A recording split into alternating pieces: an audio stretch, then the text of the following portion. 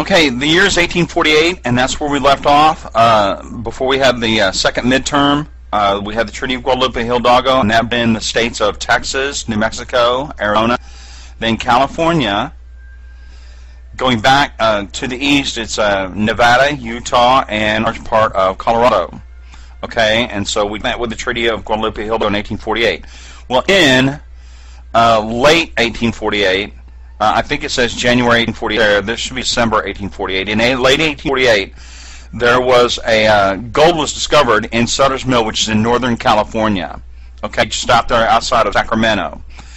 And it was just a scene floating down the bottom of this creek, but he reached down there and they were like, okay, what the heck is this stuff? And the gold rush is on. Well, immediately, it sparks a gold rush in 1849 when word got back to the East Coast. And a huge number of people started moving west. Now, simultaneous to that, and through the rest of the 1800s, is going to be a land rush into the Oregon Territory.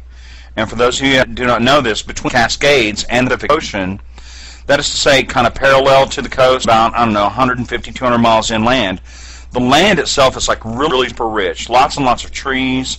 The soil is like really, really dark. Lots of rain. There's like tons and tons of rain. It rains all the time up there. And so you just throw some seeds out and that stuff grows. So there was a huge land rush into the Oregon Territory simultaneously going on with the gold rush in 1848, 1849. So we have to draw a couple of threads here. Number one, obviously, was the Treaty of Guadalupe Hidalgo. Number two is the Northwest Ordinance of 1787. If you recall, it takes 30,000 voters to become a territory and 60,000 voters to become a state. Well, as you can apprehend, and you can kind of see that in the picture there in the lower right, that's San Francisco Harbor. Now, Los Angeles and San Diego in Southern California, those will not become important cities until late in the 20th century, really in the mid-20th century, okay? So when we're taking a look at California, the big city that was really, really important was San Francisco.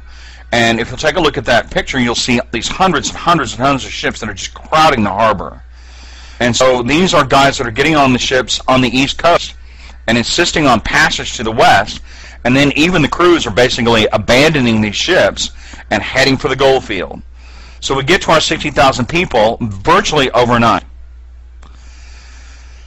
So along that then, California gets their territorial governorship, and then they submit their constitution like really, really fast, and in 1850, they get ready to come in as another state. Now, the next map will show this really strongly, but what's important about this is this begins to upset the balance of power in the Senate between northern free states and southern slave states. California is going to be a free state. There is no agriculture there that's suitable to slavery. There are no black people in California. So there's just not going to be any slavery in California. California is going to want to come in as a free state. So let's get to the next slide, which is the U.S. by 1860. And this is just a map to show you kind of where we're going with this thing, the growth of the United States heading into the Civil War. Okay, so again, you can see there in California and the Oregon Territory in 1859 and 1850 to 1859, all these states have come in, and especially California, and that begins to upset the balance of power in the Senate.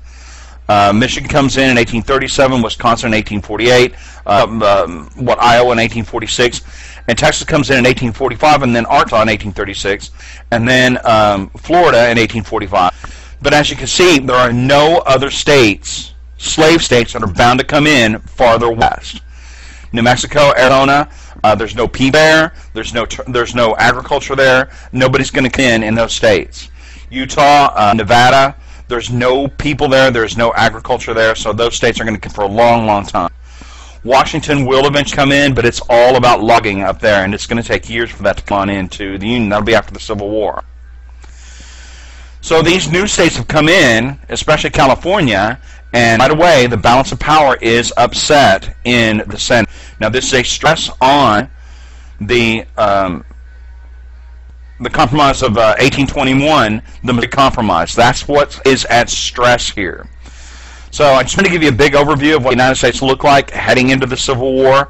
Let's go on to the next slide, and what we're going to talk about is the beginning of the end for the Missouri Compromise of 1821. Now, the first big issue that chisels away at the Missouri Compromise, which was in 1821, what the Missouri, as a reminder, what the Missouri Compromise did was keep the Civil War from happening all the way back then, because the southern states could see how they were going to continue to have power in the Senate. They were going to have, and they were pretty sure they were going to keep the presidency, which was true. The presidents up until this time, whether they're Pierce, Hyler, Taylor, Buchanan, James K. Polk, they were either Southern or they were very much Southern leaning in their sympathies, okay? So the House of Representatives, that will always belong to the North. The presidency, the South is pretty confident about that. But the Senate, that's where the problem is at. So the Conference of 1850. Now these news are running from the Western Territories, and that creates an imbalance in the Senate. And the South is getting really, really paranoid about losing control of the Senate because they feel the very next thing would be an abolition or a limitation, a very severe limitation on slavery. And that, as we know, is the labor for the South. And they just don't see how that's going to work out. There's a significant fear politically that the South is going to lose votes if blacks are freed. The next thing that's going to happen is they're going to get control of some of the land, at least, and then they're going to get the vote, and then they'll start outing the white population. So the South really, really paranoid about this. I mean, they're just really, really are getting to a state of virtual hysteria about this issue of slavery as we're going towards the Civil War. Now, the next bullet point there, no new state wants to enter as a slave state, even though they might be below the 3630 line. But again, there's just no, California, part of that was below the 3630 line, but they didn't want to enter as a slave state. New Mexico, there's no agriculture there for slavery. There are no black people there. Arizona, same thing. There are no black people there. There is no agriculture suitable for slavery. So this imbalance is going to be a fact of life. So what happens is a deal gets cut. Now, I have the next three bullet points are in no particular order. These just happen to be the deals that got cut. So the first one, the North states were really, really upset. Their senators, their congressmen were really, really upset that slaves were being sold in Washington, D.C. Foreign dignitaries, foreign ambassadors were there in Washington, D.C., and the better sort of people from the North would come down to D.C. to take care of business. And they did not want to see slave markets, just literally just down the street from Executive Mansion or just around the corner from the Capitol building. They did not like that. So they insisted that, the North did, they insisted that there was going to be no slaves to be sold in Washington, D.C.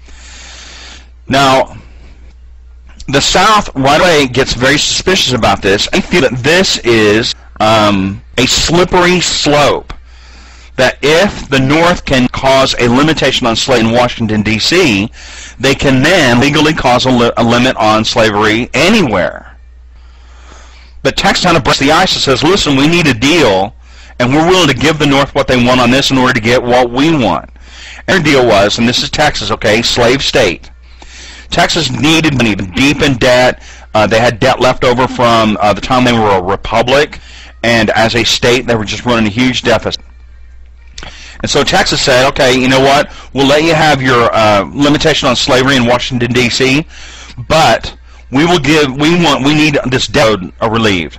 So give us $10 million, and you'll get your limitation on slavery in Washington, D.C., and Texas says, we'll sweeten the pot by throwing in, getting rid of land claims. Texas was at that stage claiming virtually everything up to Wyoming. That is to say, all of eastern Colorado, all the way to basically modern-day Casper, Wyoming. And so they were claiming a huge bunch of land, but they had no people there. And of course, there wasn't going to be any people there for a long, long time. Okay, it's the Llano Estacado and the Staked Plains, and it's really, really desolate up there. So once Texas breaks the ice on this for the South, then the rest of the South kind of chimes in, and we'll get to those guys in just a minute. They're pictured there below with the Fugitive Slave Act, and this is to placate the South. So the idea here, and you can read the bullet points. The idea here is that Southern slave catchers were going to be allowed to go anywhere they wanted to in the North in pursuit of runaway slaves. Now, think in terms of practical application here. There is no fingerprints. There are no fingerprint records. No photo ID. There's nothing like that. So slave catchers had to go basically on a description. And how do you describe a black person? Their skin is really dark, eyes are dark, dark hair, and that's, well, that could be anybody. So these slave catchers were going to the north, basically throwing a bag over anybody's head that they find, any African American they find, and kind of knocking them on the head with a stick, loading up their wagon with these unfortunate, virtually kidnapped victims, and taking them back down to the south. And if they happen to be the right individual, they'd get the reward and go on. But think what happened if the slave catcher just grabbed somebody off the street and taken them down to the south. They could simply sell the guy and make their money back, for the transportation costs. On top of that, as you can see from that last bullet point there, this has to be enforced by federal agents. In other words, the slave catchers could not be hindered in their office. So this was like, imagine what's gone on in the north. And I want to expose you guys to sort of a thesis statement here, and I want you to make a good strong note on that, and I'll try and reinforce this as we go along. And the thesis is, and it's really the beginning of the break that leads to the Civil War in 1860, what will the South do in order to preserve slavery? And really the answer is they're going to do anything. So here we have the Fugitive Slave Act, with the Compromise of 1850, and this is just unconstitutional. You just look at it and you know that this is wrong. You can't just grab somebody off the street.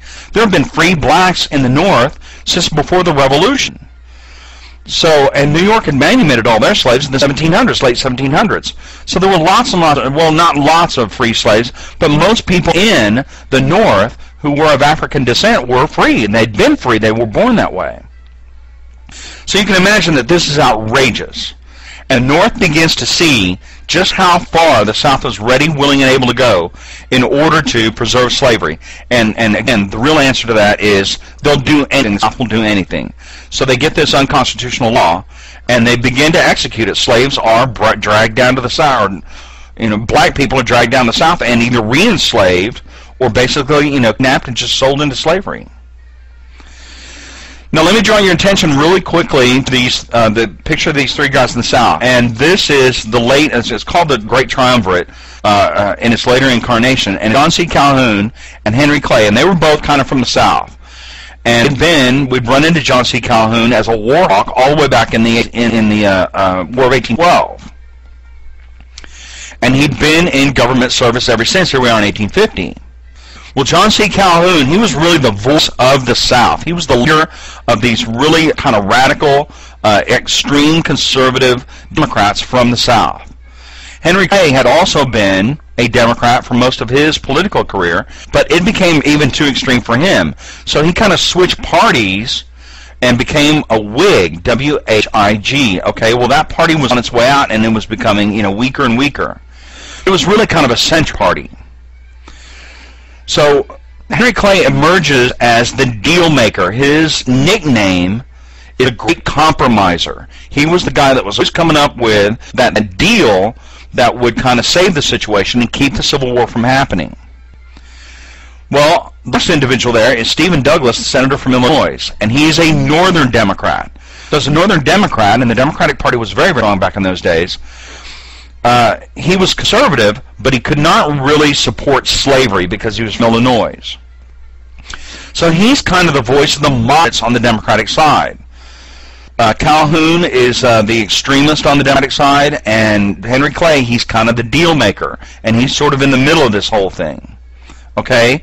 So in 1856, both Clay and Calhoun, they will die. Stephen Douglas will die as well, but that'll be during the Civil War, so it'll be a few years longer. And very tragically for him, because he was still a young man. He was in his mid-40s.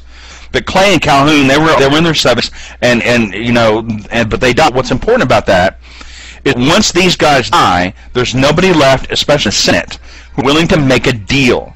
The Senate is populated by extremists from the North, who are all abolitionism, and extremists in the South, who are all pro-slavery. Okay? Henry Clay and John C. Calhoun, nobody to make a deal with. And sure enough, just a couple of years later, the Civil War breaks out because neither side can make a compromise. Neither side can come to the table and make a deal.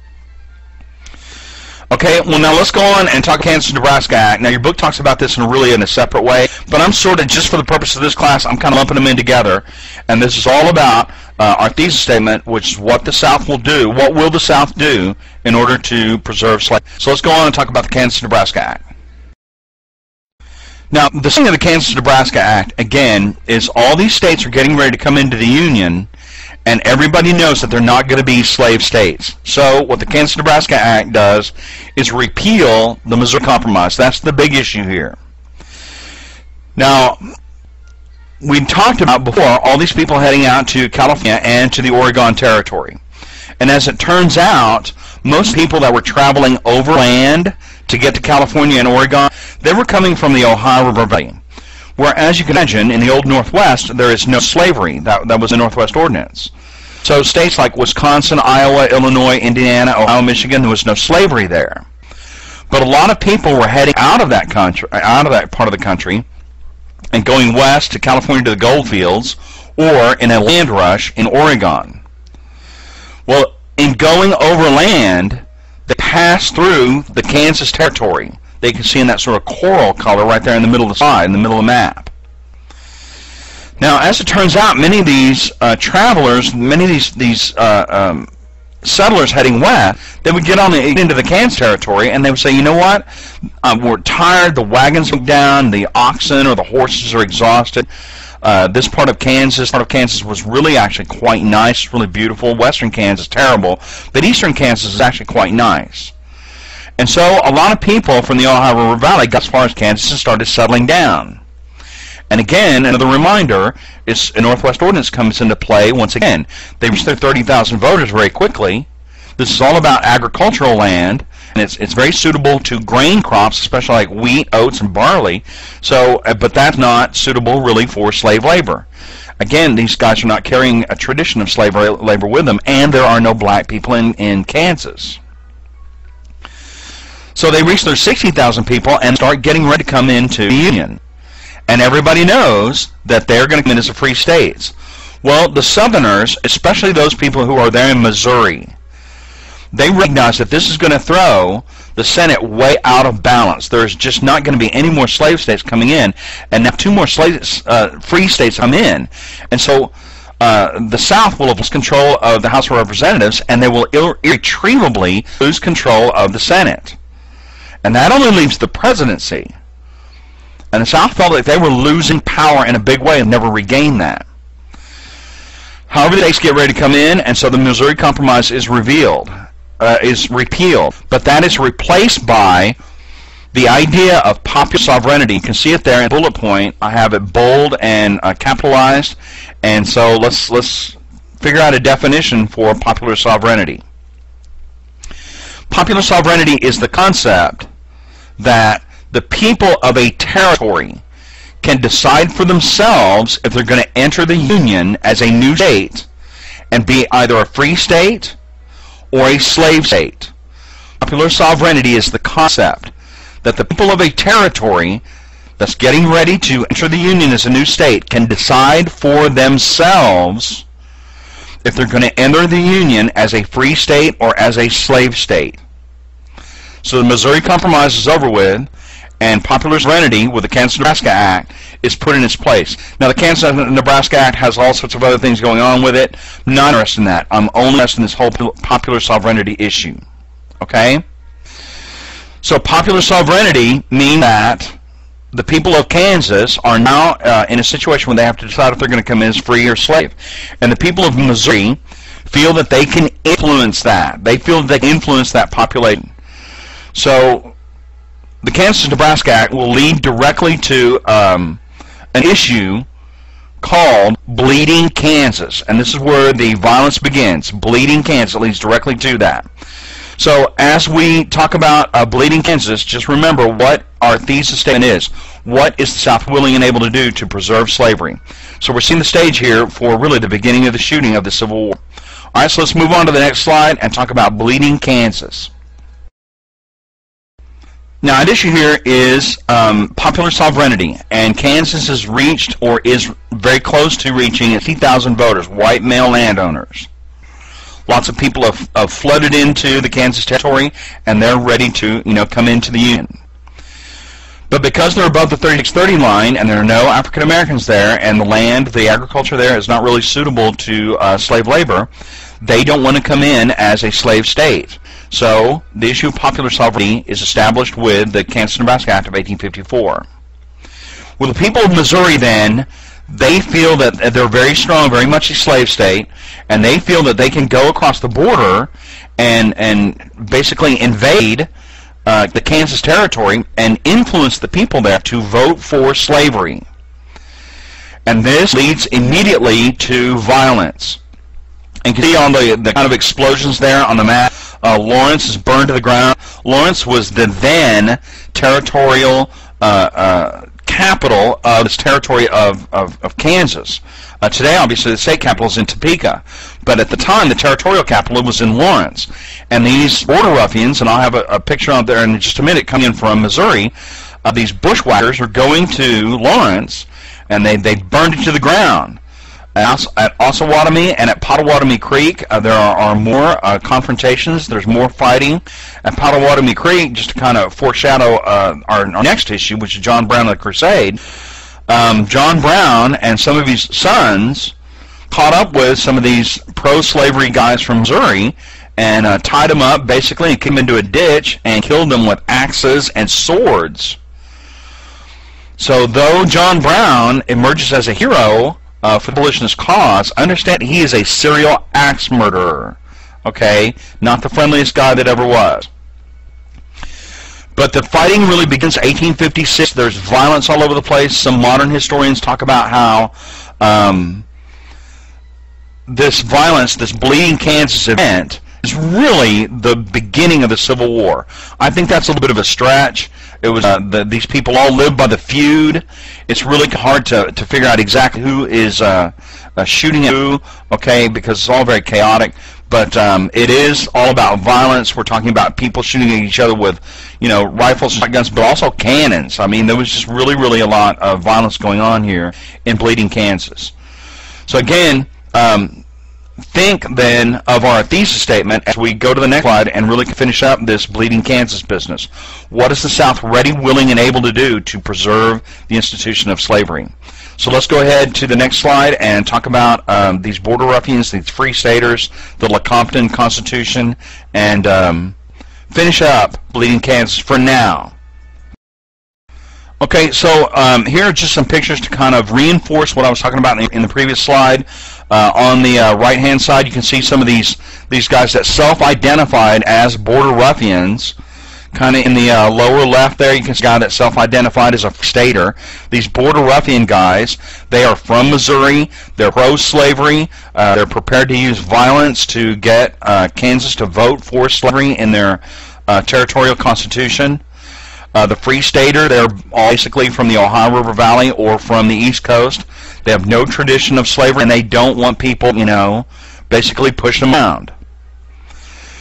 Well, to make a long story short, some of these border ruffians go to Lawrence, Kansas, and they burned it to the ground. And in the chaos, in the chaos that follows that, I mean, the people in Lawrence, the then territorial capital, they fled or they're dead. It's just chaos after that. And these border ruffians, a whole crew of them, will go to Lecompton, which was basically a saloon in the middle of nowhere. And at Lecompton, they get out a sheet of paper. They knew what the Northwest Ordinance said as well, and they write up a constitution that's completely bogus. These guys are not from Kansas. They're not going to stay there. They're from Missouri. But they wrote this constitution up. It's called the Lecompton Constitution. And it has a passage in there, an article in the Constitution that says they accept slavery in Kansas. Well, this was then submitted as a genuine territorial constitution. Kansas had reached their 30,000 voters. They'd got their 60,000 voters. They had to have the Constitution. Okay, so this was submitted. Well, in the South, all those senators are saying, yeah, we'll see that the Kansas wants to come in as a slave state, or for our side. It's kind of This kind of balances things out. This will be great. This is what we wanted.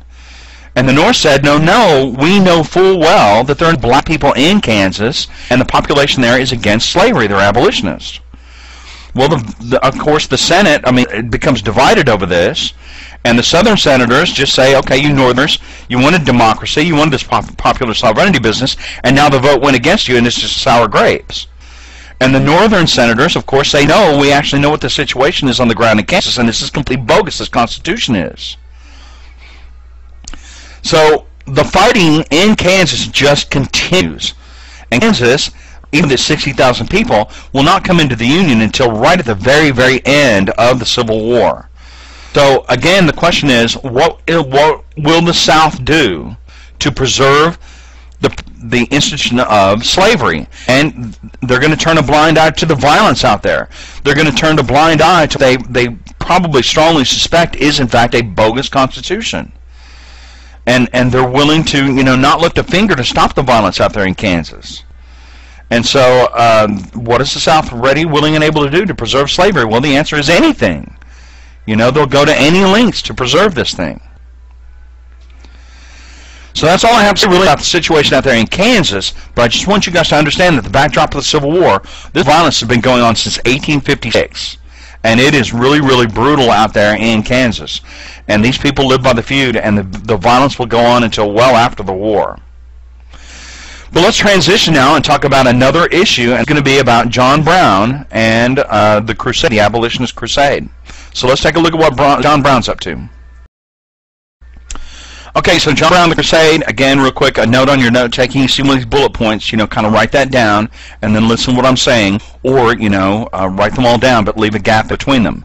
So John Brown, born in 1800, obviously back east, pretty sure in Pennsylvania, and this was before there was a lot of migration into the Ohio River Valley. But what's important about that, he is a frontiersman. He's been born into this frontier family, and they're perpetually on the move. So in his mid-20s, 1826 or so, he and his family, they move into the Ohio River Valley, knock a bunch of Indians on the head, take their land from them, and he begins a farm. Now, throughout his career, John Brown did a lot of different jobs and had a lot of different career pathways, and he was a miserable failure at every one of them. But in Ohio, in particular, I want to draw your attention to that he starts the farm. He has a wife. She basically stays pregnant year in and year out and year in and year out, and she finally died basically from being physically exhausted and being pregnant all the time. Well, that left John Brown with 5 or 6 little kids, of which he's going to lose like 3 or 4 in infancy. But then he remarried and has, 2 or 3 or 4 more kids with his second wife until she's basically exhausted as well.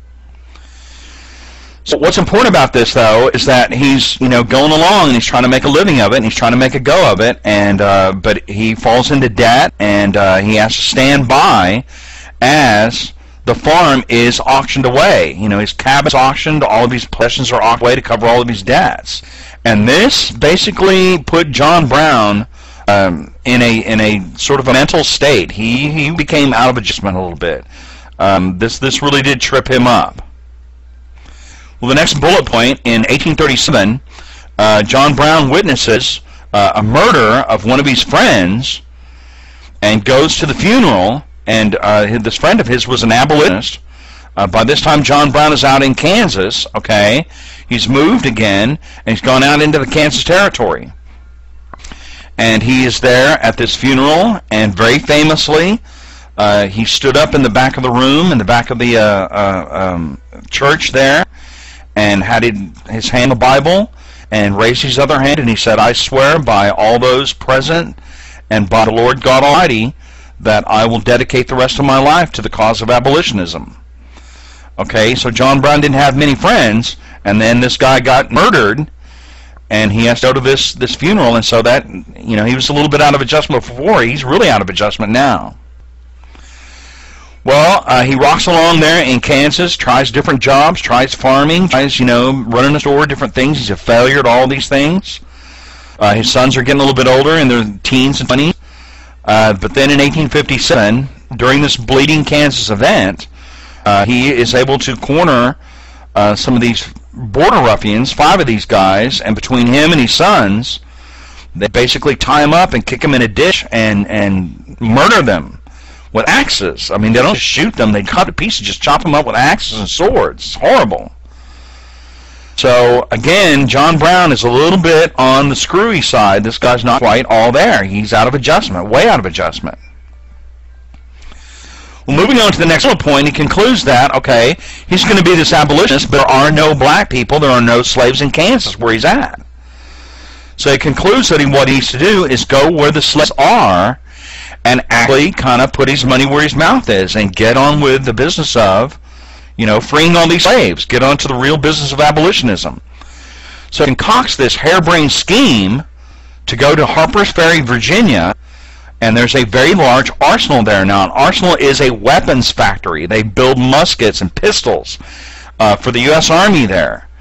And so his idea, ladies and gentlemen, is to go to Harper's Ferry, Virginia, grab the arsenal through violence, and the surrounding slaves will hear about this and spontaneously rise up, go to Harper's Ferry. He will be there with, you know, musket shot powder, and all these slaves will suddenly be armed, and they will miraculously, you know, turn against all their masters, and evidently one thing will lead to another, and he will lead them across the Ohio River into the Promised Land.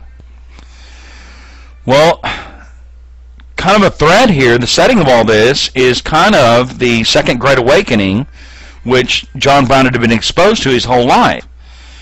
And if you know the Scriptures at all, you know that there is, in fact, a figure in the Scriptures who goes to a foreign land and then connects with all these slaves and then leads them into the land of milk and honey across the river. And this is Moses. And really, very clearly, John Brown saw himself as a sort of a Moses figure, and he's going to free these slaves. So, wow, that's kind of what happens next. So this last bullet point will do in the next couple of slides, but he is caught, and he's going to be hanged. And we're going to take a look at this constitutionality. So let's go on, take a look at a couple of images, do some image analysis. We're starting to get into the age of photography, so that hopefully that's kind of interesting for you guys. And get John Brown, well, get him hanged up. Okay, so this is John Brown and the Crusade, and the Crusade here is about the cause of abolitionism. You can see in this photograph that is actually John Brown, a very early kind of daguerreotype, okay, sort of an albumin type, a very early sort of photograph, and he is sort of reenacting this scene where he's at the funeral and he's raised his hand, and he's got his other hand, I know it's a little bit obscured there on the Bible, and he is swearing to abolish slavery. There's an allegorical image of John Brown kind of up there in that sort of painting in the upper right. And there he is, this larger-than-life figure. I know it's kind of hard to make out, but he's got the Bible in one hand. If you look at it closely, it's got the Alpha and the Omega on it. And in the other hand, he's got a rifle, and kind of slung around his hip on a belt there, he's got a sword and a pistol. And then kind of on the one side is the Union, and on the other side is the Confederacy. And so at his feet, you can kind of make out a dead Confederate soldier and a dead Union soldier. So this is all about an allegory of what John Brown is, you know, bringing, just hellfire and damnation and retribution, blood in the cause of, you know, washing away the stain of slavery. So when we talk about John Brown and the Crusade, we're talking about a really sort of imperfect understanding of Christianity. I just don't think that you know, our Savior would agree with guns and Bibles. Just don't know that that's a good idea. You know, I don't think that's really good Christianity. Now, at the bottom of the picture, you can see the trial, but I do want to go on to the next slide and go ahead and talk about the trial and some more images of John Brown. So just remember, John Brown kind of sees himself as a this Jesus figure. I'm sorry, this Moses figure. So let's get with it then and finish up John Brown and the Crusade. Now, really quickly, this is just a picture of Harper's Ferry Arsenal. That's what it looked like just before the war. The arsenal will actually change hands 72 times during the Civil War. Okay, it was a key river crossing. And the road bridge you can kind of see in the background, it'll be all blown up. The entire, all those buildings that you see there in the middle foreground, they're going to be all gutted out. Harper's Ferry is just going to be wrecked. But at the time, it was an active federal arsenal. They made weapons, pistols and muskets especially, bayonets and things of that nature for the U.S. Army. And so the idea here then is John Brown and several of his followers and some of his sons, a couple of his sons, they go to Harper's Ferry Arsenal. And it's a Saturday afternoon. They go in and kind of shoot at the security guys. They grab the powerhouse and get control of that. The security guy runs off and says to the local sheriff, you know, hey, listen, some guys are down there. They got some wild look in their eyes. A couple of black guys are with them, and they're shooting up the place. And so the sheriff went down there to check out what was going on at the arsenal. You can imagine that everybody in the town, they all worked for or with the arsenal, so they're all up in arms pretty quickly. But the sheriff down there to check it out, shots are fired, comes zipping around his head. He goes home, changes his pants, and then goes down to the telegraph office and sends a telegraph to the War Department in Washington, D.C., saying, listen, you know, there's this incident here. I need help to get the arsenal back under control. It's in the control of a madman and some black people, and, you know, the sheriff didn't know what was going on. Well, at the War Department, which at that time was under the control of none other than Jefferson Davis, there happened to be, Jefferson Davis contacted a colonel of cavalry who happened to be at home on leave. And this was none other than Robert E. Lee, who we will run into later. And Jefferson Davis told Robert E. Lee, listen, I want you to go out there to Harper's Ferry, take a whole bunch of Marines with you from the SMC, the United States Marine Corps, and go out there and set things right. Well, Robert E. Lee, in charge of the Marine Corps, I mean, you know, John Brown ain't got a chance. Plus, he's crazy anyway. This isn't work. It's a harebrained scheme. So pretty quickly, Robert E. Lee goes out there, grabs these desperados.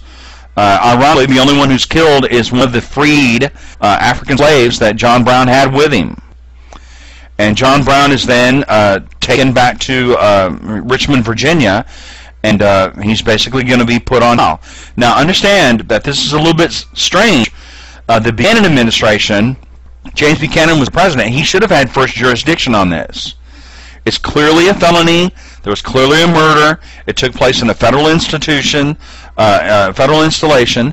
But Buchanan said no. He was very Southern-leaning, and he said no, states' rights. Let Virginia have first jurisdiction, and he didn't want the case. So Virginia will put John Brown on trial. Okay, so I think the last slide is the slide, and let's go get John Brown finished off. So John Brown is then put on trial, and you can kind of see from this painting. This is the last painting that was made of John Brown. Famous artist came down from the north and made the painting, and you can see he's got that whole Moses look going, I guess. And you know, he goes on trial. But what's important about the trial itself is that he was put on trial for insurrection, treason, and murder. Okay, insurrection maybe, murder possibly. He didn't murder anybody. It's just one of his guys got shot. But treason. Now, what's important about this, ladies and gentlemen, is that treason is very specifically defined in the Constitution, because the founding fathers didn't want, you know, people accusing one another of treason. That had been something that characterized British politicians for a long time, and they didn't want that. So in the Constitution, there's a very strict definition of treason, and what John Brown had done had not risen to that level. Okay? But Virginia puts him on trial for treason, and boy, sure enough, on the 2nd of December, they hanged him right up. And what I really want you guys to get out of this, again, a reminder of our thesis statement, what is the South ready, willing, and able to do to preserve the institution of slavery? Well, they got their hands on an abolitionist, and they hanged him. So the message to the North is that the South will act in a completely unconstitutional way to hang or, you know, discourage abolitionists from coming down to the South. They won't put up with it. They won't have it. And to the North, it's a very strong signal that, The South is ready, willing, and able to do anything. And so the North is becoming more and more concerned that the South is prepared to really just overthrow the Constitution in order to do one thing, and that's have slaves. And as it turns out, that's exactly the case. So what the North is really waiting around for is a figure to rally around. And we get to Lincoln Douglas states, that's really what that's all about. But we have a few intermediate steps to get to before we get to Lincoln Douglas debates, election 1860. So let's move on, and boy, the next one is the craziest story that ever was in American history, in my view, and this is the caning of Charles Sumner by Preston Brooks. So John Brown is dead, hanged up as an abolitionist. Let's move on.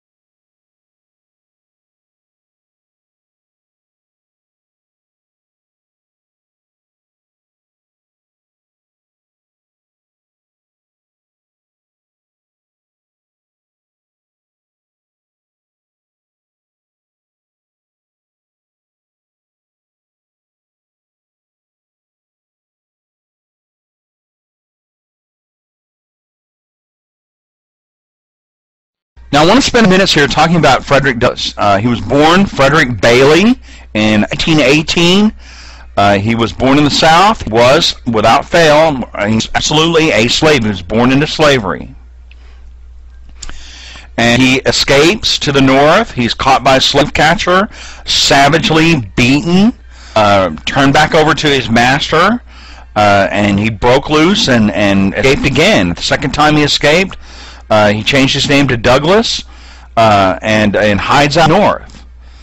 Now, Frederick Douglass was clearly a highly, highly intelligent individual. And he's self-taught. He teaches himself literacy. He becomes a publisher. He writes extensively in various newspapers. He travels extensively in the North, making speeches. And what's important about Frederick Douglass, and please make a strong note on this, Frederick Douglass puts a face on slavery.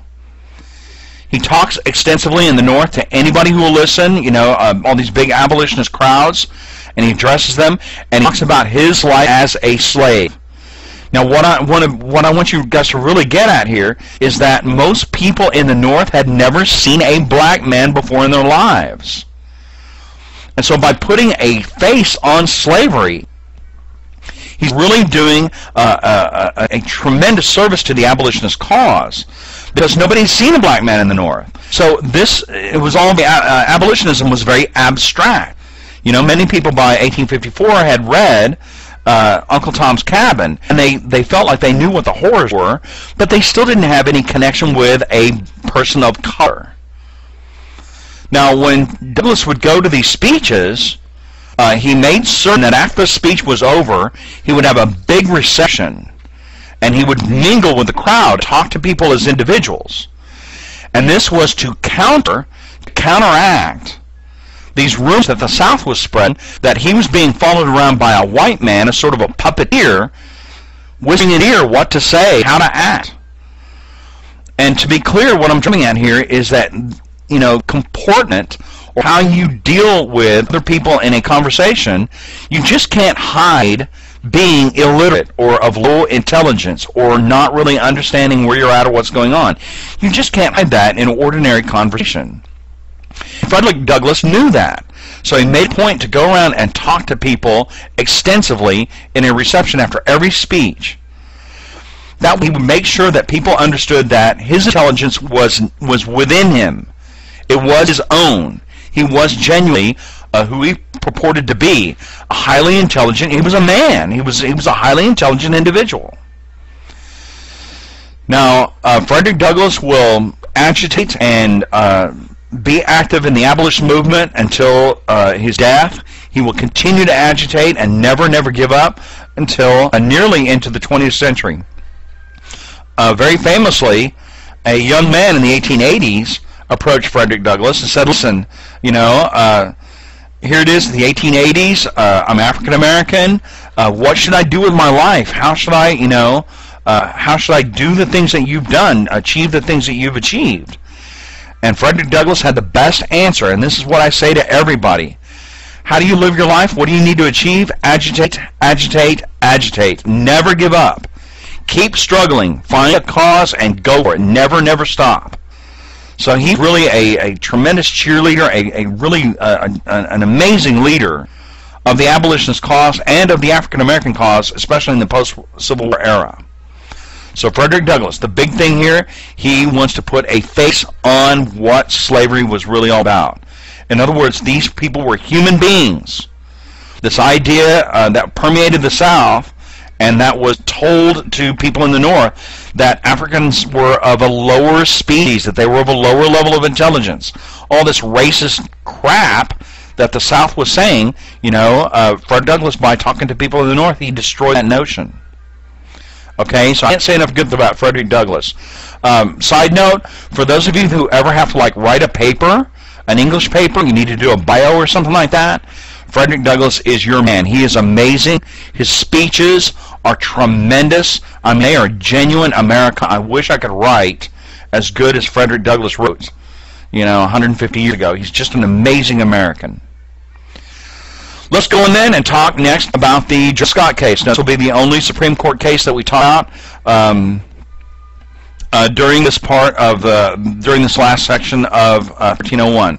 So let's take a look at the Dred Scott case and see what that has to do with the outcome with the beginning of the Civil War. Okay, the Dred Scott case, and this is a Supreme Court case, and I have, I think, several slides leading surrounding this, and then we'll talk a little bit about some political cartoons, and then the outcome, and then the outbreak of the Civil War. But we need to talk about the Dred Scott case, and again, your outline on any Supreme Court case is a little bit of background. Then we will talk about the plaintiff side and then the defendant side. Then we need to advance to the next slide and talk about the Chief Justice of the Supreme Court, Roger B. Taney. And then we'll talk about the outcome of the case and then what it has to do with American history. And the Dred Scott case, it's really an amazing case. So, the background. Dred Scott was exactly what we would anticipate, and we've talked about this before, as a slave. He is a body servant. A butler. He works for a surgeon, John Emerson. Now, John Emerson was an army surgeon, and so he traveled extensively, and Dred Scott was basically his his butler. When the doctor had to load up, he would pack all the clothes, bring the horse around, drive the buggy, carry the doctor's bags, things of that nature. And John Emerson, this surgeon, traveled extensively, so he was assigned by the Army to the Wisconsin Territory, and he took Dred Scott with him.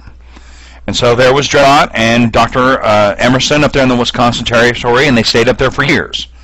Now, some sources differ on this, but the best source that I can come up with indicate that at that point, Dred Scott is going to get married to his wife Harriet, who you see there as well. And then, right about now, she's a slave at the time. But immediately after that, Wisconsin comes into the Union as a free state. Now, Dred Scott had gone to the trouble of making sure that he had a public service for his wedding, and he made sure that the wedding was registered in the then territory of Wisconsin. But then he was in Wisconsin when Wisconsin came in as a free state. Well, at about that age, John Emerson died. Now, his wife comes into the play at that point, and his wife is the plaintiff.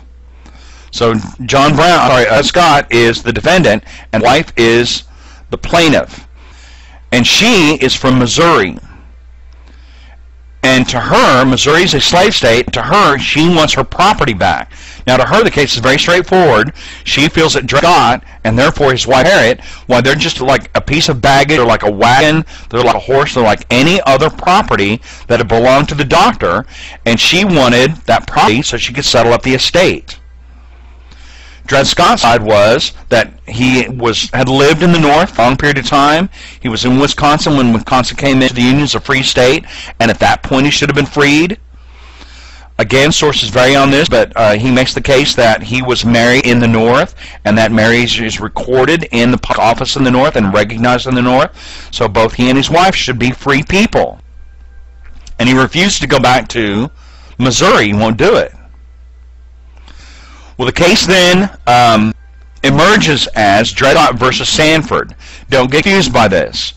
Sanford is simply the lawyer that takes the case on behalf of John Emerson's widow. So it's Dred Scott v. Sanford, but Sanford is the lawyer who takes the case on behalf of John Emerson's widow. It happened to be her son-in-law. Okay, so Dred Scott v. Sanford. Now, at issue are African Americans citizens, and so that's what it goes up through the regular. Now, please make a strong note on this. The case goes up through the regular appellate system. In other words, one side or the other, no matter what the outcome of the case is at the lower court level, one side or the other will demur. D-M-U-R-R. One side or the other will demur. They will disagree with the outcome of the case. So if the case went against Dred Scott, Sanford would demur and appeal to the next court. If the case went against Dred Scott, he would demur and he would get to the next level, to the next court. So this case did work its way up through the normal appellate court system. But it arrives at the Supreme Court, and this is where things take a very strange turn. So, is Dred Scott a piece of property like any other piece of property? That is Sanford's side. Or is Dred Scott a free African citizen and therefore a citizen with all the rights of any other citizen? That's Dred Scott's side. Okay, but let's go on to the next slide and take a little bit more, take a look at the outcome of the Supreme Court case. And this will lead us to an interesting character named Roger B. Taney. Okay, now the Chief Justice of the Supreme Court at the time was Roger B. Taney. Now I say it Taney because somebody actually asked him how he pronounced his last name, and he kind of phonetically spelled it out. So it's Roger B. Taney. Now Roger Taney had been an office holder in a wide variety of offices his whole political career.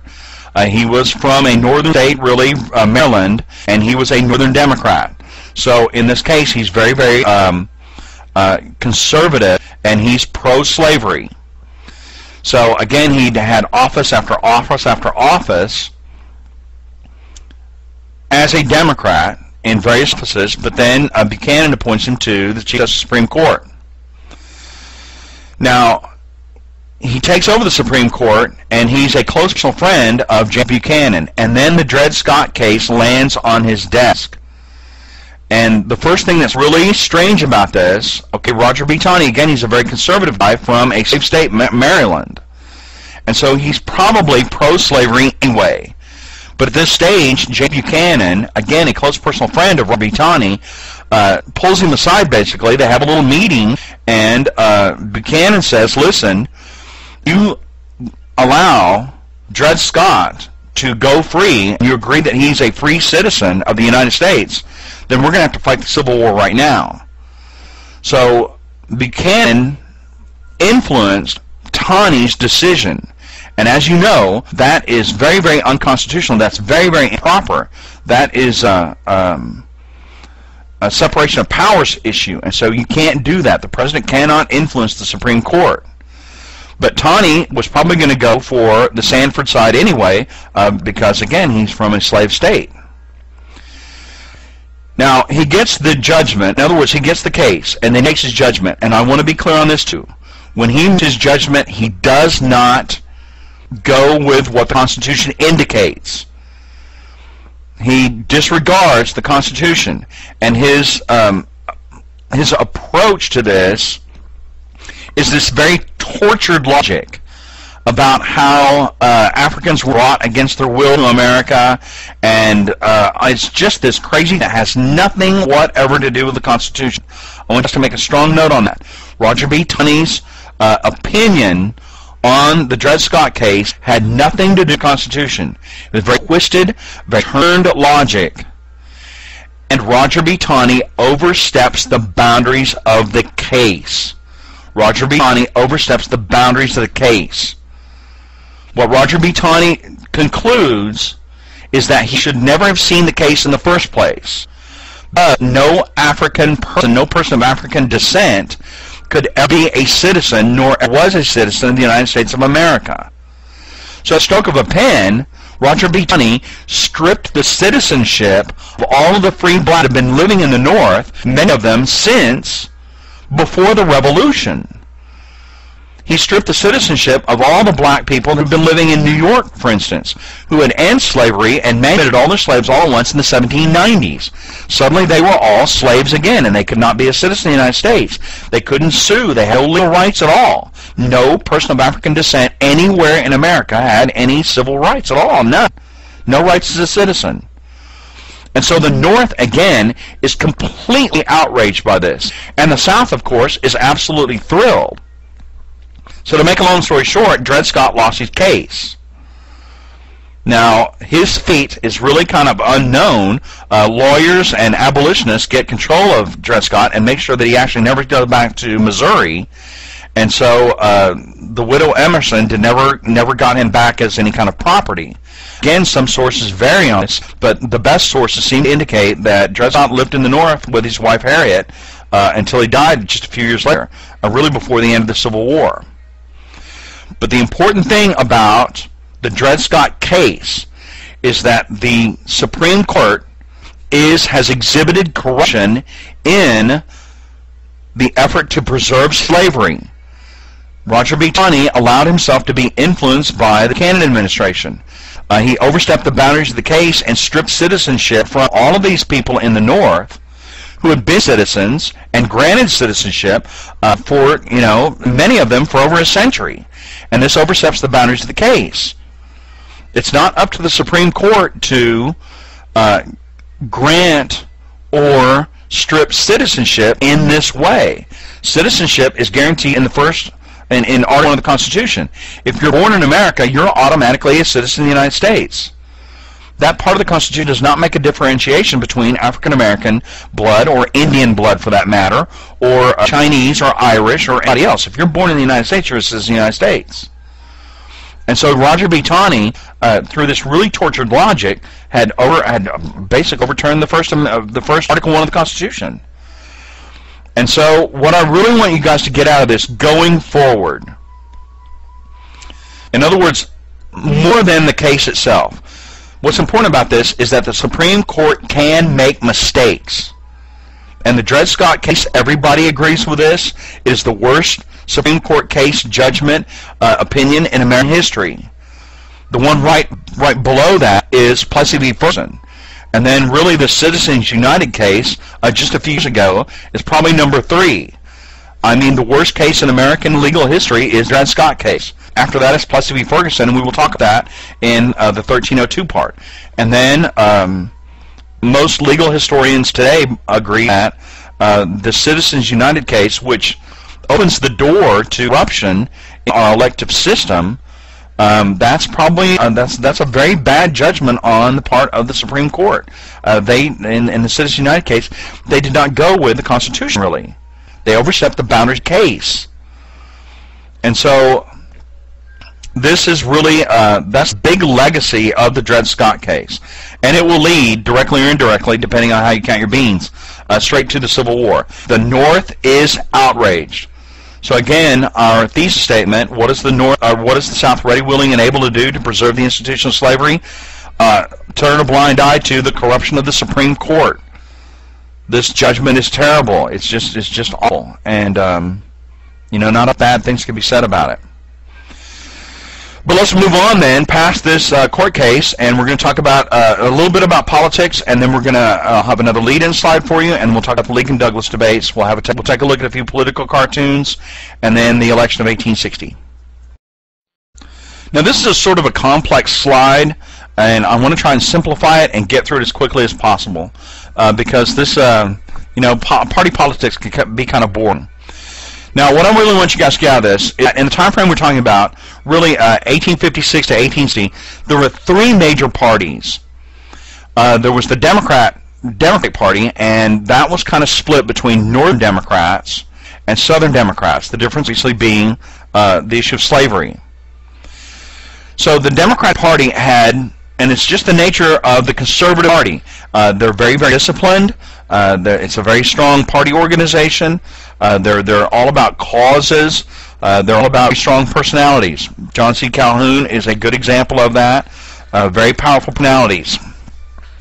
And so, over the years, the Democratic Party had been very strong. Most of the nation was really what you might call center-right. We're going into the Civil War era, the late antebellum period.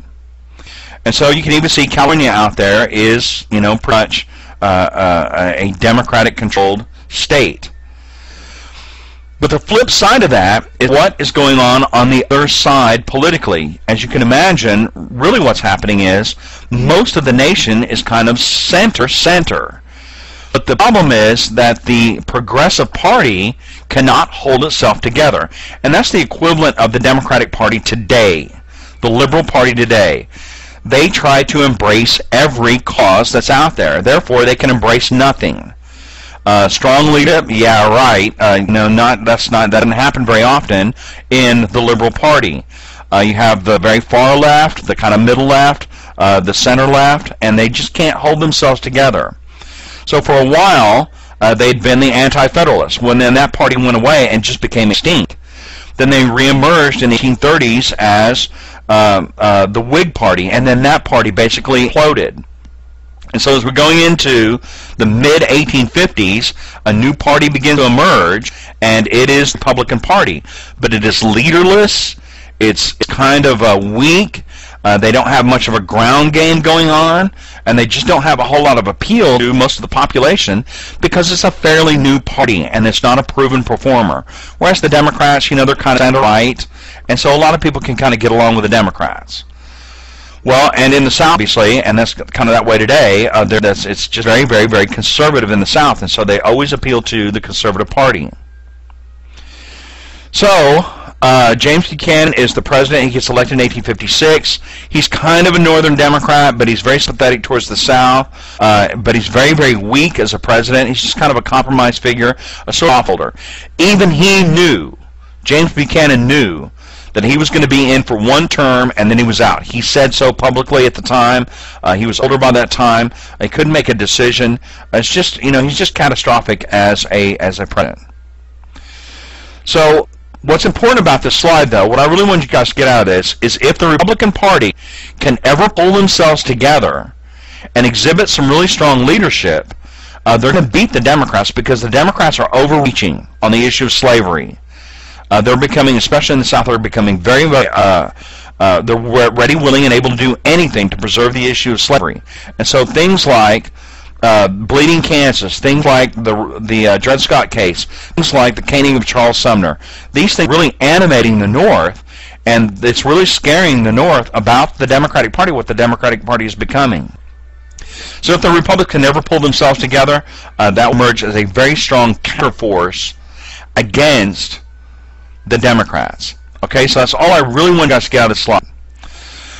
But let's lead on to, I think I have a lead-in slide, an outline slide next, and then talk about the Lincoln-Douglas debates. Okay, we're getting really close to the American Civil War. We're going to talk about the Lincoln-Douglas debates, talk about the election of 1860, which is the last election. Obviously, that's going to bring Lincoln into power, and that'll be the election that really kicks off the war. We'll take a look at the Southern reaction. I'll talk a little bit about Lincoln's inaugural address. Then we'll get the shooting started at Fort Sumter. After this whole class is where I really wanted to get to, the Civil War, and we'll get that started at Fort Sumter. We'll talk a little bit about opposed plans. The North actually has a meaningful plan. It's called the Anaconda Plan. Where the South, it's more about a principle. It's just more about a concept, and it's really a stand on the defense. But we will talk about that. Then we'll move on. We'll take a look at some of the people that are actually engaged in this terrible conflict. If you recall, when we talked about the American War of Independence, I gave you some figures that were kind of a metaphor for the common soldier, so Plum Martin. We talked about some of the guys that were actually out in the field, George Rogers Clark and some of these other guys, and I'll be doing it again for the Civil War. And then we'll get to the first kind of battle which sets the stage for all battles that follow, and that's the first Battle of Bull Run. And we have to get Lincoln elected, and that leads us to the Lincoln-Douglas debates. The setting of the Lincoln-Douglas debates is the by-election in Illinois of 1858. The by-election of 1858. The presidential election had been in 1856. The next one will be 4 years later in 1860. So this is the by-election 1858, and it's for the Senate seat for Illinois. Now, the senator then, the incumbent senator, was Steve Douglas, and we've run into him before. He's a Northern Democrat. He's a conservative, but as a Northerner, he cannot support slavery. He can't. Challenger is this new lawyer from Illinois, from Southern Illinois, from Springfield, as it turns out, named Abraham Lincoln. And he is associated with this fairly new party, emerging party, the Republicans. And so he's kind of an unknown force, but he is going to challenge Stephen Douglas for the Senate seat of Illinois in the by-election 1858. There are 7 joint debates where they get up there like they do today on television. Obviously, they didn't have television back in those days. They get up there in front of a big crowd, and they talk, and the moderator gives them a series of questions, and they answer these things, and there's kind of Q&A going on. What's important about that, again, and I've talked about this is not really for the crowd. They have to talk to the crowd, and they have to respond to the crowd. But it's not really, their target market is not the crowd. Their target market is newspaper reporters that are all over the place, writing down basically everything I say. They write down the questions, they write down the responses. Now, in terms of the issues, we really don't have time to get into that because I want to get on to the fighting. I want to get on to Civil War. And the whole idea, under any circumstance, is to get Lincoln into the White House. But the idea here is that they talked about all the major problems that faced the Republic. Taxation, for instance, Western lands, Western migration, this continual upheaval. They talked about the Dred Scott case, which was then ending. Talked about basically everything that was going on. But on the issue of slavery, now I want to be clear on this, both sides had to dance around that issue. Lincoln could not really emerge as fiery abolitionist. He was not in the first place, and he was too careful of a politician to really embrace that. To be clear, there's a lot of people in Illinois that issue did not mean anything to them. Most of them had never seen a black man in their life. The people that had seen black men or were exposed to African Americans really didn't care for them well. Saw them as sort of a competition in the labor market. And so Lincoln understands that. So he can't really come out as an abolitionist. But he can strongly suggest that he wants to limit slavery to where it is at that point. In other words, not allow slavery to be expanded. And of course, it's going to fly right in the face of the Dred Scott case when that was adjudicated. On Stephen Douglas's side, on Stephen Douglas's side, he's referred to as the Little Giant. He was not a very large man, sort of portly. You can see him there, but he had a big booming voice and really a sharp intellectual mind. And he was the incumbent in this race. But on the issue of slavery, he too had to dance around that. He's a Northern Democrat, so he's a conservative. But from the state of Illinois, he too cannot really advocate slavery really strongly. He can't come and say, yeah, I want all black men to be slaves, because he knows that the electorate will not stand for that sort of thing. So that signals to the South that he's not really a strong proponent of slavery, and that's what they really wanted. So both sides really have to dance around the issue of slavery. Now, one last thing that I really want to talk about, and I want you guys to take a good strong note on this, and this is the way both of these guys approached the debate questions. At stake is Senate seat for Illinois, but everybody in the nation understood that this was really setting the stage for the next guy who was going to be up there running for president.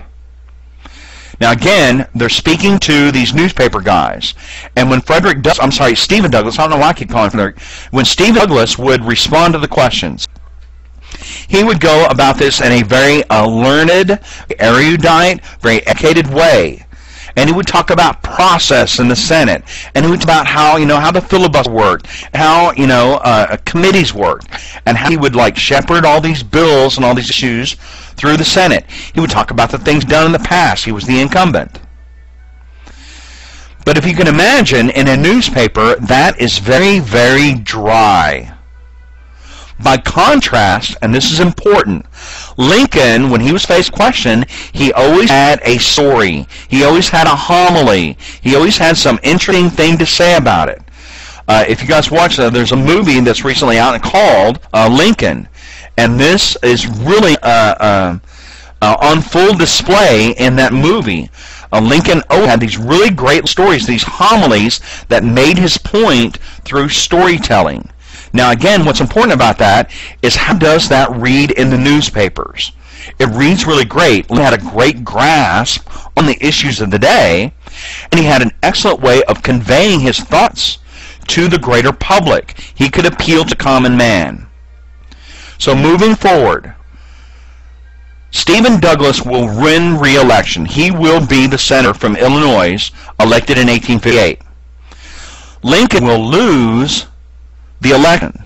However, because all of his homilies, all of his stories, all of his ways of addressing the issues that affect the nation at the time, these receive really wide publication. So what's important about this, Lincoln emerges as leader of the Republican Party. Everybody in the Republican Party see him as a genuine, as the guy they've been looking for this whole time, to unify the party, to bring in the big tent, to talk to the common man, to galvanize the North against the excesses of the South. So Lincoln-Douglas debates. Why did we talk about this? This catapults Lincoln to the very top of the Republican ticket for the 1860 election. Now let's take a look at that in terms of some political cartoons, the next two slides. And what I always want you guys to get out of these illustrations is people understood what was going on at the time.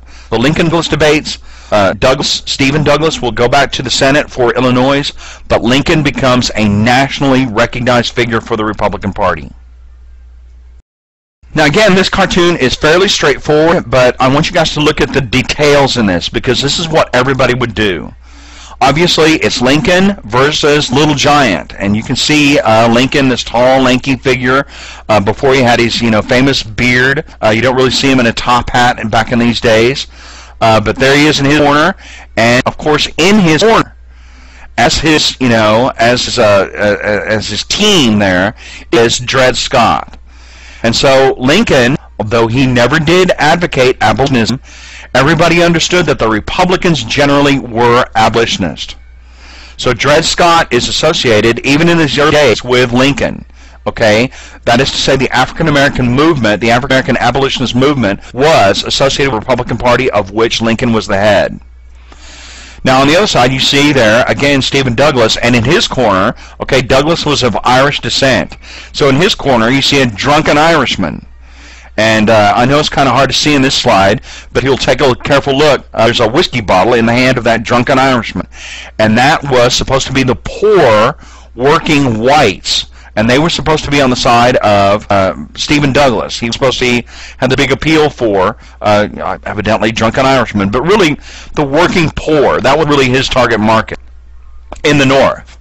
But in the background, obviously, you can see all the politicians, and everybody understands that this fight is really for the White House. Either Douglas or Lincoln is going to run for election 1860, and sure enough, both of them will. And at stake here is the executive mansion. So let's move on and take another look at another political cartoon from the era that really does illustrate what's going on politically. Now this is the political quadrille. A quadrille is a sort of a dance. As you can see, there are four teams of dancers with the guy playing the music there in the middle, and you'd have somebody calling the tune. Well, in this particular case, the person calling the tune is Dred Scott. There he is, very much in this sort of race depiction. But there he is, and Dred Scott he's calling the tune. You can make out Lincoln in the upper right. And this, in case you didn't realize this is a very risque photograph. Lincoln was happily married to his wife, Mary Todd, and she was from a very, very respectable Illinois family. Her father was a judge, and the judge didn't really approve of Lincoln, and so she was from a very, very upper middle-class family, very, very respectable. But here's Lincoln dancing with Harry Scott, that is to say, Dred Scott's wife. And not only is Lincoln dancing with a black woman, he's dancing with another guy's wife, and she's showing a little bit of ankle, ladies and gentlemen. This is very, very gay. Oh my gosh. In the lower right, you can see William Henry Harrison. He was still kicking around as a politician in those days, and he established a reputation as an Indian fighter, and so there he is, along with this Native American, who presumably he's going to kill later on. In the lower left, you can see Stephen Douglas, and again he's dancing with this drunken Irishman, the working poor, dressed in rags there. Again, I know it's hard to make out, but in his pocket of this figure there, there's a bottle in his back pocket there, and that's who Stephen Douglas is supposed to be appealing to. Really, really strange character up there in the upper left. This character as the goat, that is the president, as it turns out. His nickname was Buck, as in Buck Buchanan. And there he is, and then John Bell, another very famous Southern Democrat, is there with him. So these Southern and the Northern Democrat, the President of the States in this really, kind of a negative depiction of him as this bully goat. There they are, they're dancing together. So the whole idea is that Dred Scott, the Dred Scott case, is just animating all of politics, and Dred Scott is really calling the tunes. But once again, what I really want to get out of this is that Lincoln, he's not really a fiery abolitionist. He just is not. That is not his political cause. He disagreed with slavery and had very strong personal feelings against it, but he didn't feel like that was a legal case for the presidency. And so, but here he is being depicted in a cartoon that was very, very widespread. It's in your textbook, as it turns out, and he's depicted associated with the African American cause, with the abolition cause. Let's on to the election of 1860, and let's get Lincoln into office. This is going to be a very short and sweet slide next, and we're going to get Lincoln in, and then we'll get him inaugurated, and then we'll kick off the war. Okay, so what we're looking at here is another political map, and this is the election of 1860. Now, as I've pointed out, South has overreached again and again and again, and the North found this to be very, very alarming. That is to say, the broader population in the North found this to be very, very alarming. The South was ready, willing, and able to exhibit the Fugitive Slave Act, which was clearly unconstitutional. The South was ready to turn a blind eye to the violence going on out in Kansas. The South was ready to overlook the violence in the Senate. The South was going to hang up John Brown, this abolitionist, as a signal to the North that abolitionism would not be tolerated. They were ready to overlook the corruption in the Supreme Court, and so this was very alarming to the people of the North. So the Republican Party really does get control of the North as a result of this Southern overreach. Now, on the South side, they were very, very paranoid about their political chances. They never had control of the House of Representatives because of the entry of California, and later on Oregon, and the precipitous arrival of Kansas. They were going to be next, and that was clearly going to be a free state. South also recognized that they had no control over the Senate. So the only place where the South had any kind of meaningful political control was in the presidency.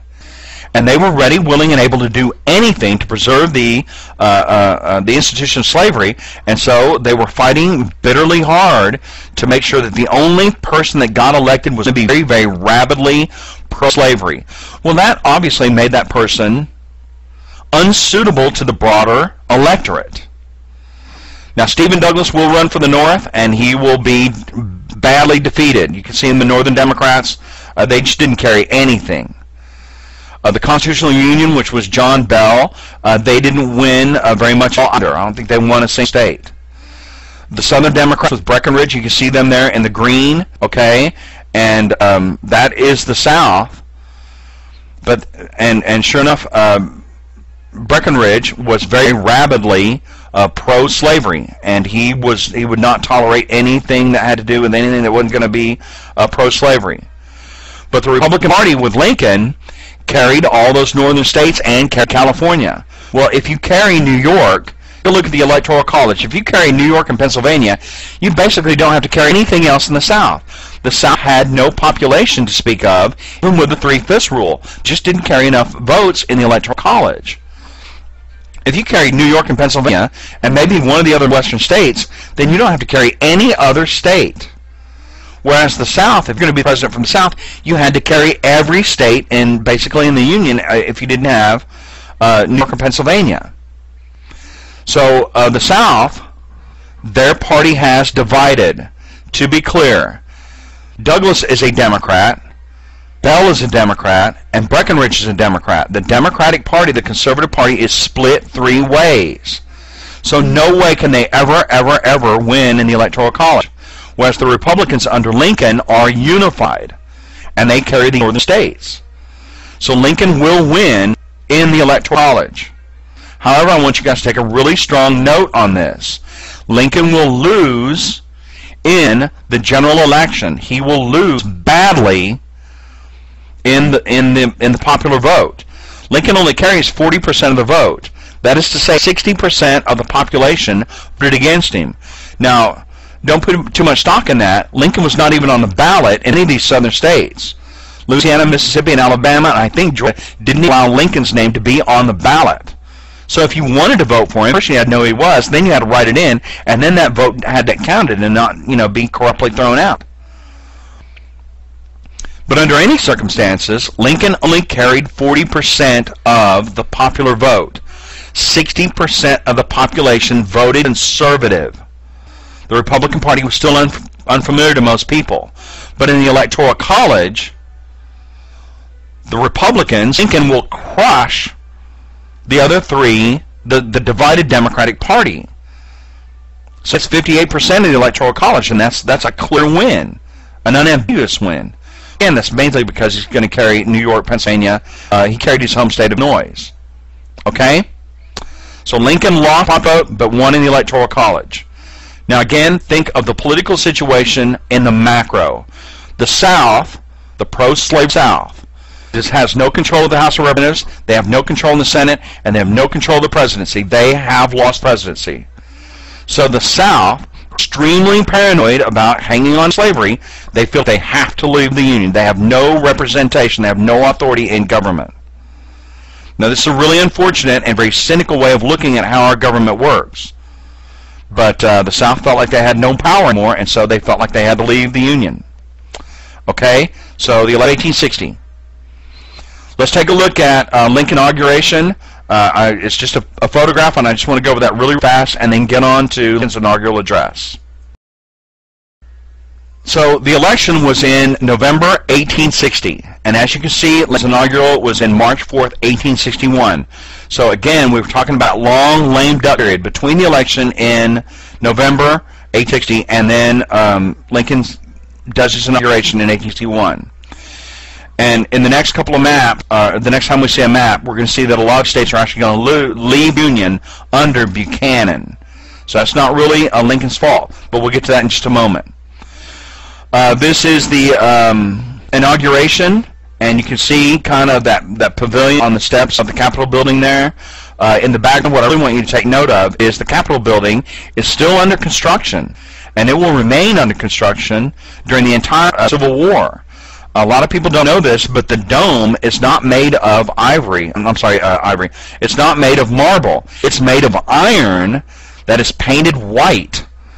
And so if you can imagine this gigantic dome and all the iron that goes into it, and then all the iron reinforcement that has to go into building to support it, this is a tremendous amount of effort that is going into this huge structure during the height of the Civil War. Lincoln insisted that the building go on.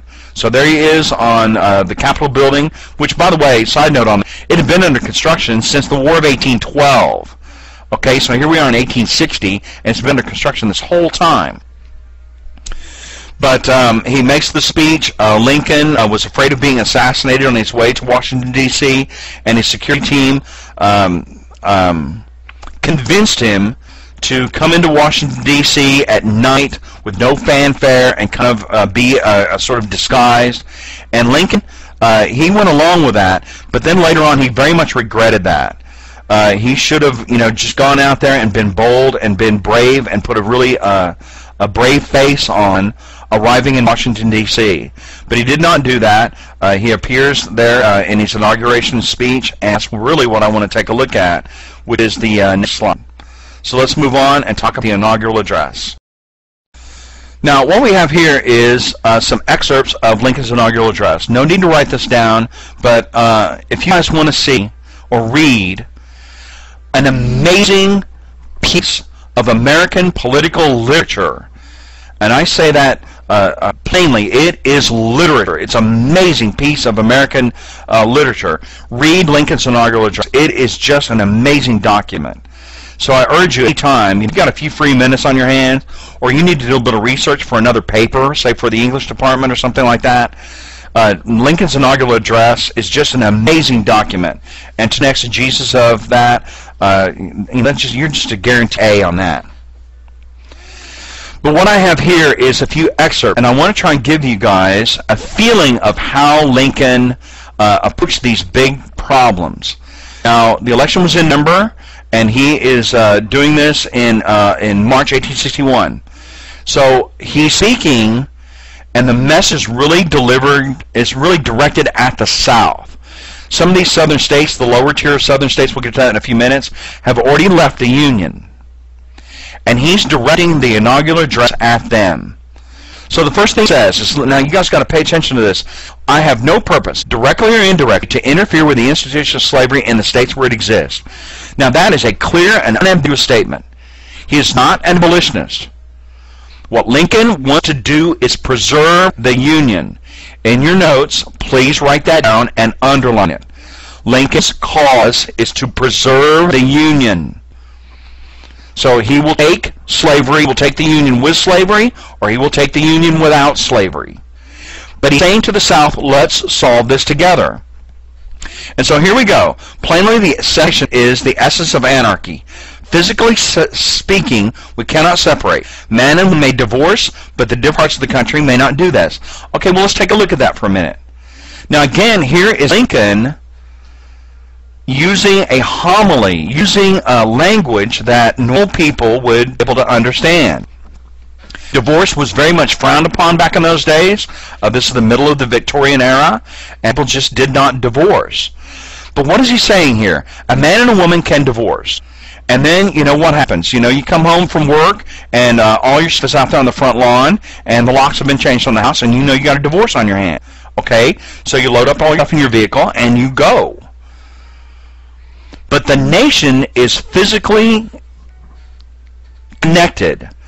The land cannot pick up and move. In other words, the South is where it is geographically, and the North is it is geographically. What Lincoln is driving at here, he can foresee that there is a separation. Please make a strong note on this. Lincoln can foresee that if there is separation, if there is a Southern Confederacy, as time goes on, the North will find something in the South that they want, and they'll attack. The South will find something that the North has or has done, and they will attack. And then they will fight to exhaustion. There'll be a peace treaty of some sort. They'll gather allies, they'll put their finances back into order, and then there'll be another war, and they'll fight to exhaustion. There'll be a peace treaty, they'll get their finances back in order, they'll gather allies, and you've seen this pattern before. Lincoln was a student of history, and he knew what this was going to happen. He knew what was going to happen if there was actually a separation. So he says the different parts of the country may not do this. We are not enemies, but friends. We must not be enemies. Mystic cords of memory will yet swell as the course of the Union, when again touched, as surely they will be, by the better angels of our nature. The better angels of our nature, he keeps saying that. Listen, let the cooler heads prevail. Let's talk, brother. Let's not fight. We are not enemies. We are all Americans together. What Lincoln keeps saying throughout the whole speech is we want to preserve the Union. If there's a problem with slavery, then let's talk. Let's reach a compromise. Lincoln is not, and a lot of people think about this, Lincoln is not a fiery abolitionist. He is not. His inaugural address shows that very clearly. Lincoln's primary goal is to preserve the Union. So as we go forward, and later on we're going to talk about the Emancipation Proclamation, and we'll talk about African American affairs during the Civil War, understand that these are all secondary issues. Lincoln wants to preserve the Union. When the fighting starts, his second goal then is to end the fighting quickly. He wants the war to be over with quickly. But he's going to have the Union no matter what. Because he can foresee that if there's two separate countries, they'll simply fight each other to death forever and ever and ever. Okay?